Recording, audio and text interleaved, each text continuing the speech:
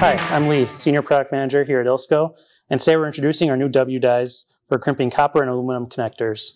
These W-Dies are used with our 6-ton inline crimp tool.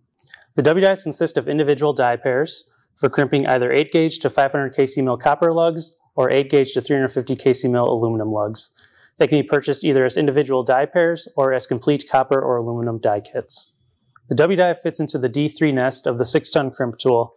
Make sure when you're choosing the die, you choose the correct die for whatever size and type of lug that you're crimping.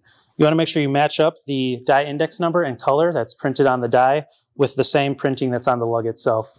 Then you're going to just press down the die insert button on the tool here, slide the die in, and then release the button, and the die will be locked in place. So next you're going to insert the connector and the wire into the head of the tool and pull the trigger on the tool to begin the crimp. You're going to want to crimp it until you hear a pop, which indicates that the crimp is complete.